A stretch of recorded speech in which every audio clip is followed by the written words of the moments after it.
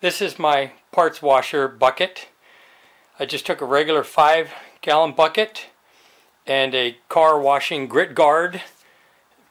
Fits in the bottom of the bucket to let the grit settle to the bottom. And I have in that bucket some of this Simple Green heavy duty cleaner, diluted per the label. And also in there you can see that I've got an aquarium pump, and there's 2 aquarium stones. And you can just see the glowing of the numbers. There's an aquarium heater in the bottom. When I dropped it in there a couple minutes ago, it was 56 degrees. Now it's 63. I've got it set for as high as it'll go, 93 degrees. Now you just got to make sure if you put any parts in there that they're either in a separate tray or not small enough to fall through that grit guard.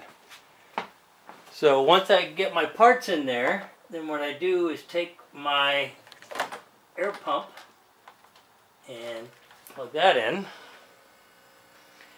and that provides agitation. And I find that 5-10 minutes in there pretty much degreases most anything.